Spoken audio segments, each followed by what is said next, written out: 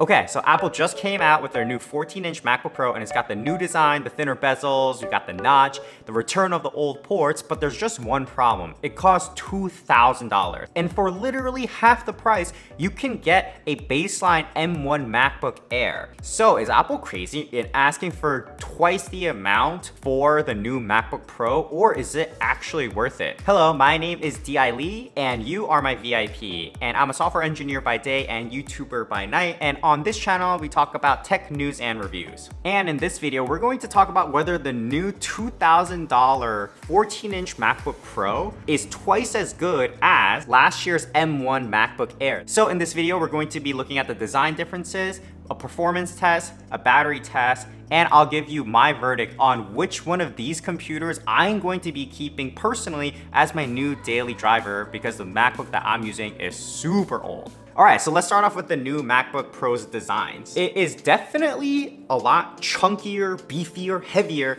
than the old MacBook Pro, and especially compared to the Air, it's a lot thicker.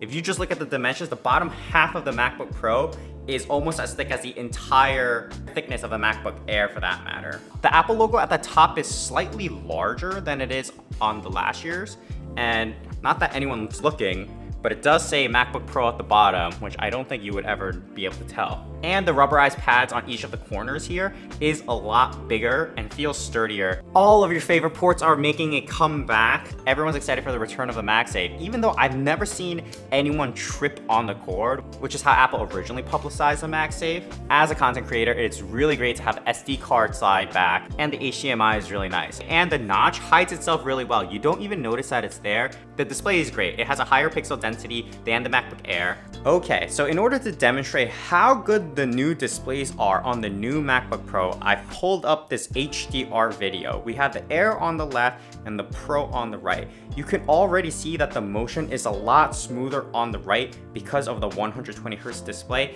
and the blacks are a lot deeper. The Pro motion display can get up to 1000 nits of brightness on HDR content, whereas the old display on the MacBook Air can only go up to 400 nits. Now, I don't know if all of the quality is coming through the camera and the YouTube compression, but in real life, the Pro Motion 120Hz is so much smoother, and the deeper blacks make it a completely different experience. I'm really impressed with the new screen. And the Pro has the new 1080p webcam, and the Air has last generation 720p, but I was on a Zoom call with both of them, and it's such a small difference. And video conferencing does its own version of video compression, so the quality, you can't really tell the improvement on the 1080p one, especially when we were doing Zoom. So now that we've talked about the designs and what the two computers feel like in hand, let's see if the new MacBook Pro is twice as better as last year's MacBook Air. Okay, so basically what the test here is I got a 4K 10-minute video pulled up here,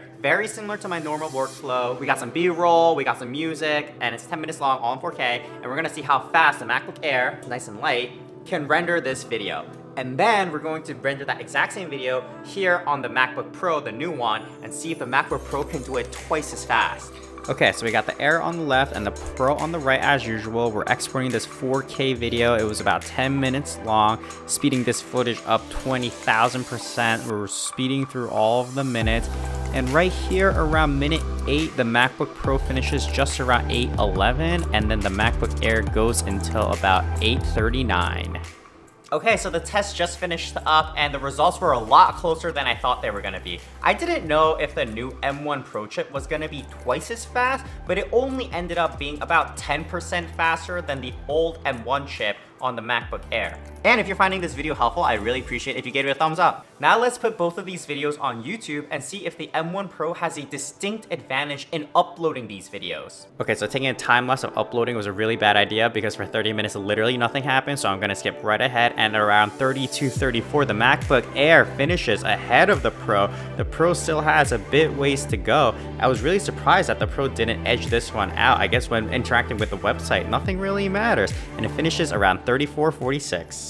Okay, so the uploading to YouTube test just finished and the MacBook Air beat the Pro by about 2 minutes. Now, whenever you're interacting with a website, it's really hard to say why a computer had a certain advantage over the other. Maybe because we're uploading the same video to the same site, YouTube, put them in a queue and just finish one before the other one. So let's move it over to some software engineering stuff. I'm going to set up a local environment on both of these computers and we'll see which one can spin up and get a local environment up and running faster.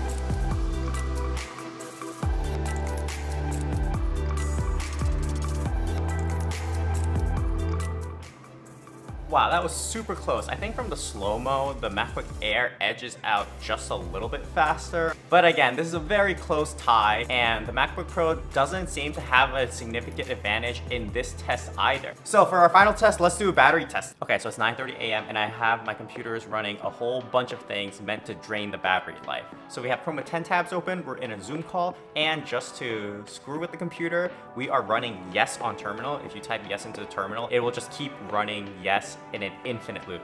Okay, so I have both of these computers running the exact same setup.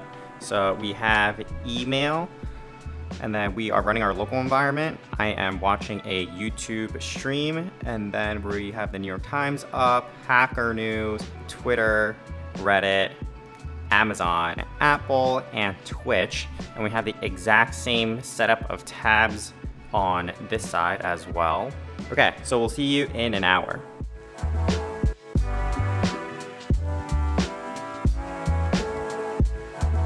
Okay, so it's been an hour since I did the heavy load battery test, so let's see the results and see which computer did better.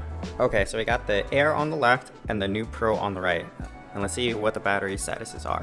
The Air has 68% battery left, whereas the Pro has 65% battery left. So yeah, the Air beat out the Pro. I gotta say, both computers are pretty hot to the touch, but the fans in the Pro never kicked in, and the Air, of course, doesn't have any fans. Ooh, I got the Air to crash for just a second. And then the Pro is having the rainbow ring of death right now, trying to close this out. So yeah, I would say we definitely pushed these computers to their limit.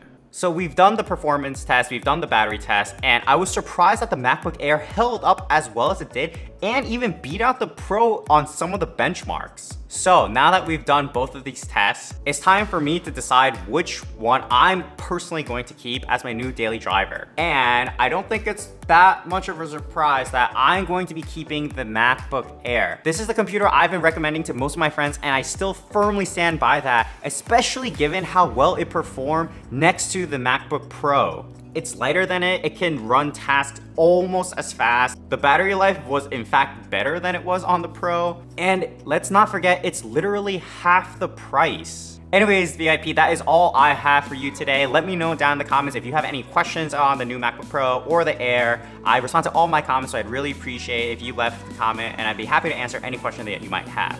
Okay, that is all I have for today. Thank you so much for watching, and I'll see you in the next one.